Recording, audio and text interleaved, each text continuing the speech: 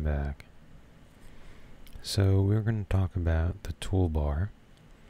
We've talked about the icons in the toolbar. We've talked a little bit about the individual menu items in the toolbar, where they each have their own ID, they have their own title, they have their own icon, they have some information about how they're supposed to be shown. And there's a little something special here about action search, but we'll get to that. For the exit and setting, we just have the ID, the title, the icon, and some information about how to lay it out, and also the order. Gosh, I've noticed that the emulator makes my fan go. I guess there's no way around it. Alright, let's switch now to our code view.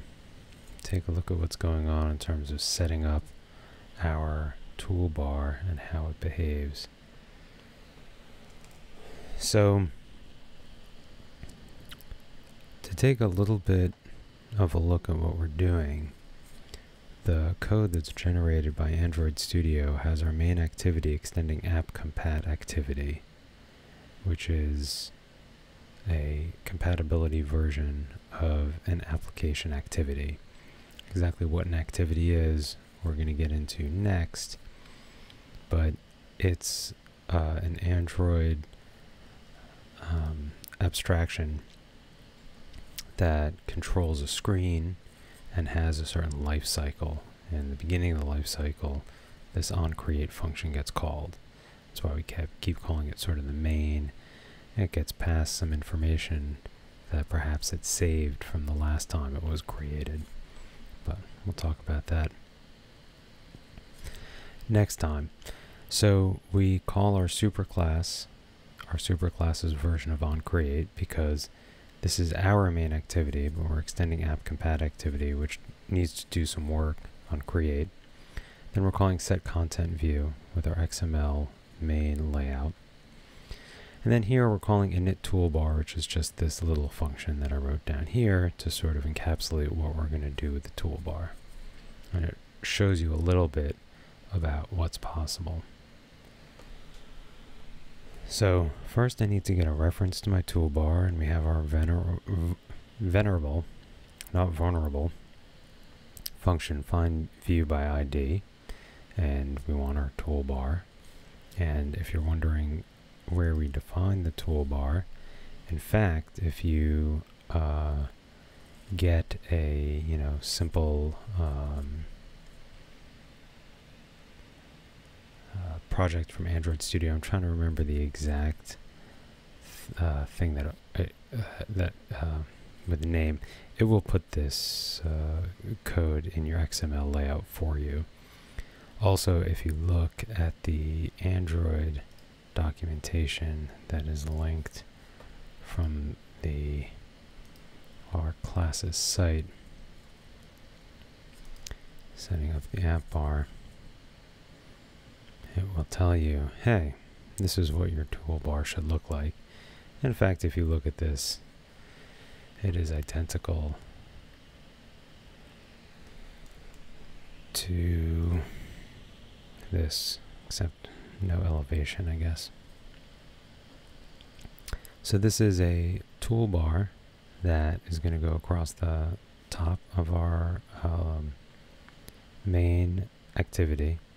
It's going to match the parent. It's going to be action bar size, which is defined in our style, and has sort of the styles background and theme. And what we're going to do here is we're going to customize it a little bit. By default, the toolbar will have whatever your project name is, but you can set that to whatever you want. So maybe it's something that's similar to your app's name, but not exactly equal to your app's name. Here I set it to almost app name. Then you do have to tell Android that you are using this toolbar as an action bar. So set support action bar. This is a little like setContentView, sort of telling the Android runtime about your GUI, about, you know, passing it the data of your GUI so that it knows that you want it to sort of bring that GUI to life. And similarly here, we're taking the XML from the toolbar and we're actually telling it really hook this up to everything, so the user can see and interact with this toolbar. Okay, and now here we're doing something fun. We're going to set the navigation icon, which is this thing.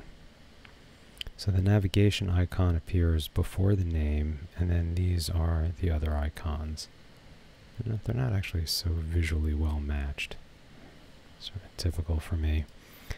But one of the things that we're doing here is actually sort of sweet that I did not mention when we were talking about other kinds of visual assets, but I'm going to mention it here, and that is there's a namespace, android.r.drawable, which has a bunch of icons built in. You can also download icons from Android. They have a site where they have free icons. But what's neat about this is you don't even have to put anything in your drawable. So if you're looking for icons, there's a whole bunch of them. And as I write in my dialogue here, I actually like the hamburger icon, which is those 3 lines, 3 parallel horizontal lines, but I can't seem to find it. So if anyone out there can find a hamburger icon for me, I'll be your best friend.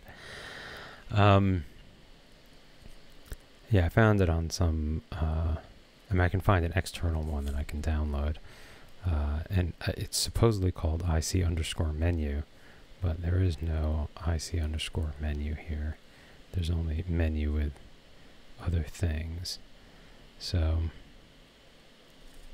all right, we'll do menu more, let's say. See what that looks like. So that's the navigation icon. And then what we're doing is going to look very similar to what we do with buttons. We get references to buttons and we set the on-click listener for the button, which will call us back if the button is clicked. We can actually do this for the navigation icon. We are going to, on the toolbar, set navigation on-click listener. And, you know, this is what I actually typed. And again, it looks exactly like the button case. But it's a new view.onClick listener. So this is an inline class. This is an inline class definition, where the important class is the important function is the onClick function. And on click, I'm doing this thing here called toast.makeText, get application context. It's basically going to put up a message. Because if we build this, I mean, if our fan is going to hum, we may as well use it. And here we go, apply changes, restarted activity. And that doesn't look so good. But if we click it, oh, click navigation icon, that was exciting. So it shows us this little message, which is called a toast, that then disappears on its own. That's what this does. We're setting our navigation on click listener to set up a toast, or display a toast. So that's the only thing we're doing with our toolbar, which is not super exciting. I want to actually come down all the way down here on options item selected. This is a function that is in app_compat activity. It's about whether you've selected a menu item. And if you have selected a menu item, you get a callback. And it tells you what menu item you selected. The first thing we do is we call getItemID on this item that was returned to us. And then we have what is a glorified switch statement, though we don't use that syntax. If we just have cascaded ifs, and recall from our menu, we have search, settings, and exit. For reasons that will become clear, search is not dealt with here, but settings, if ID is ID action settings, we're going to report that we were clicked. And here, just to fill us in, is toast length long. It's length long or short. It's just a way of showing a message. It's useful for debugging mainly. And here is an important function that I like to put in all of my Android projects, and I hope you will too, starting now. And that is an exit option. So I don't know how much you know about Android, but at any time in Android you have a back button, a main button, and a show me the stack of running activities button. So the main button just brings me back to my main Android screen, where I can then look for different applications to run, or scroll through my screen, which isn't too exciting, and do things. The show me the stack of activities shows what has been running on my phone. Most recently it was this app, and if I want to exit from this app, I say show me the stack, and I have to sort of click and pull this thing off, and that will kill the app.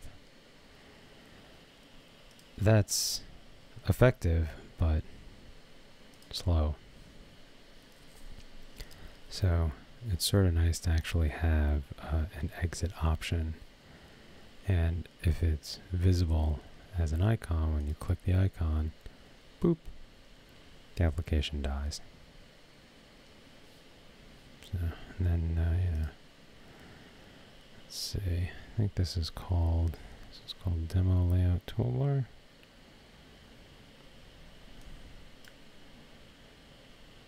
Demo Layout Toolbar. So we run it again, boop, go it again, run it again.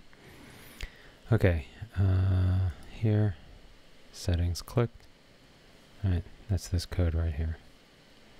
So this is, I'm doing a menu. If I go into, let's just go,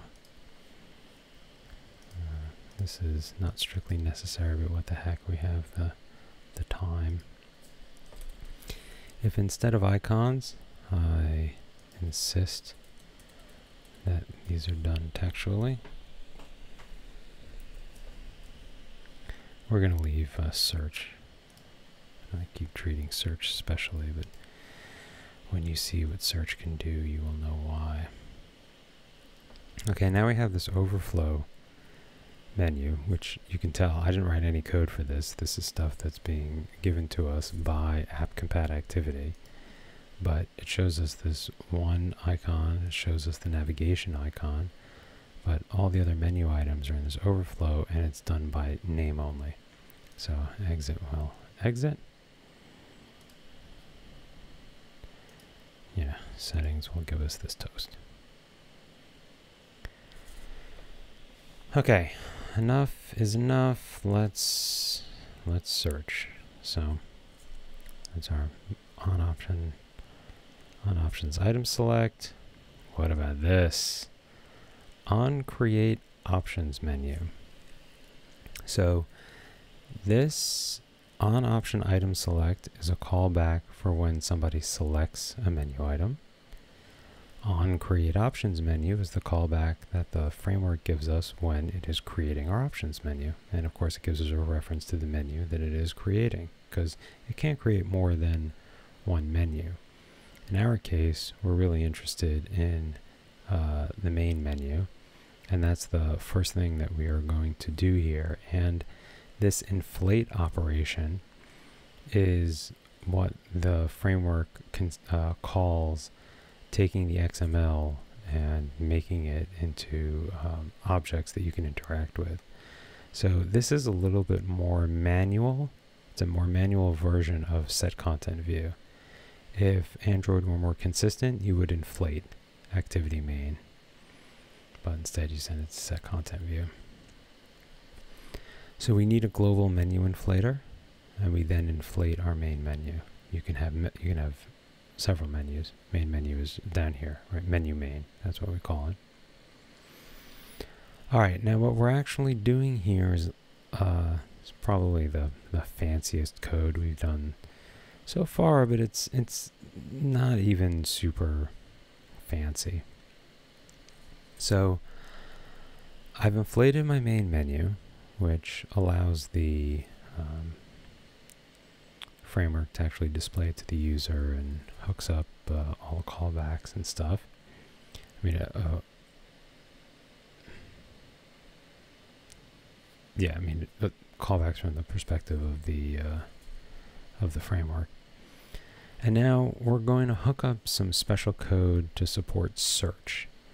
And I did this based on the Android tutorials. I think there's something down, app bar utility method. So if you click through this and actually read more about the app bar, there's some nice things in there. All right, this looks familiar. On option item select. All right, we're just looking at that.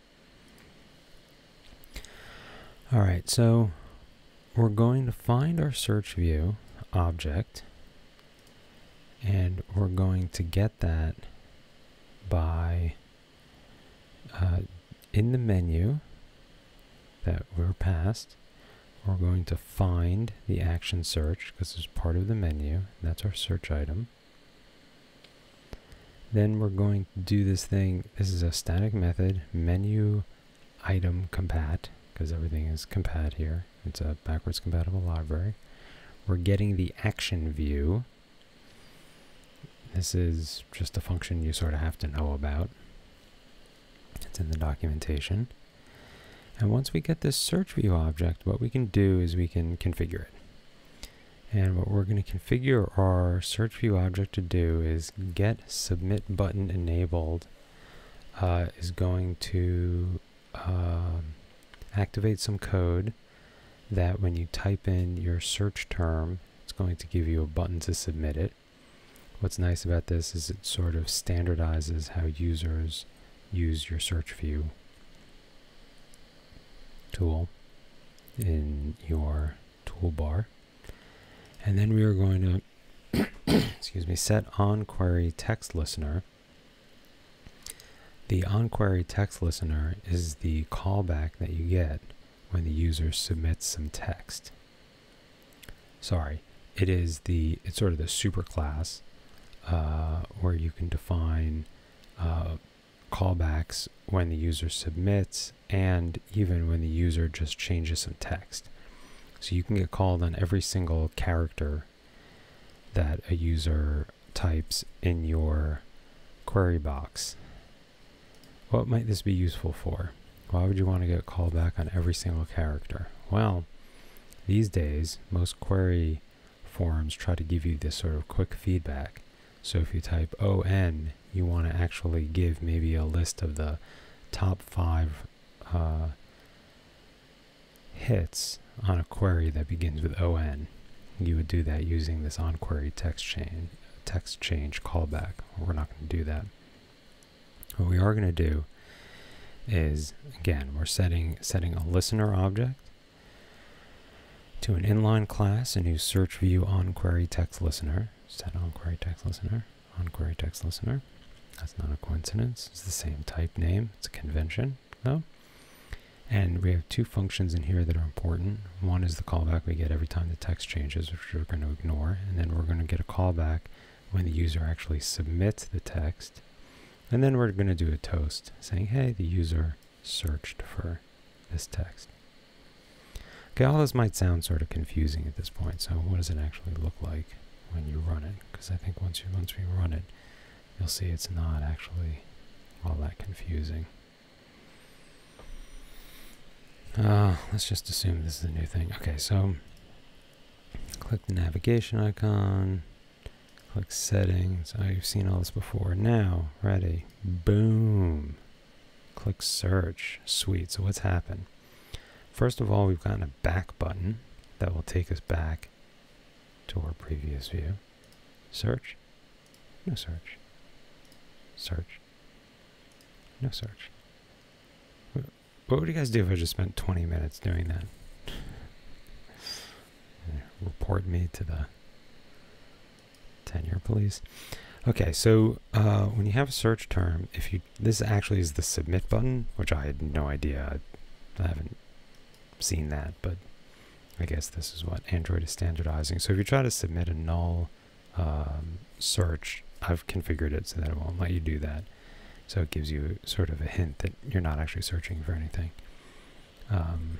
So if you are searching for good times, and aren't we all, you can abandon your search. And again, I didn't write code to do this. This whole search view thing, that's what I'm using this built-in function for, because I get all this functionality for free.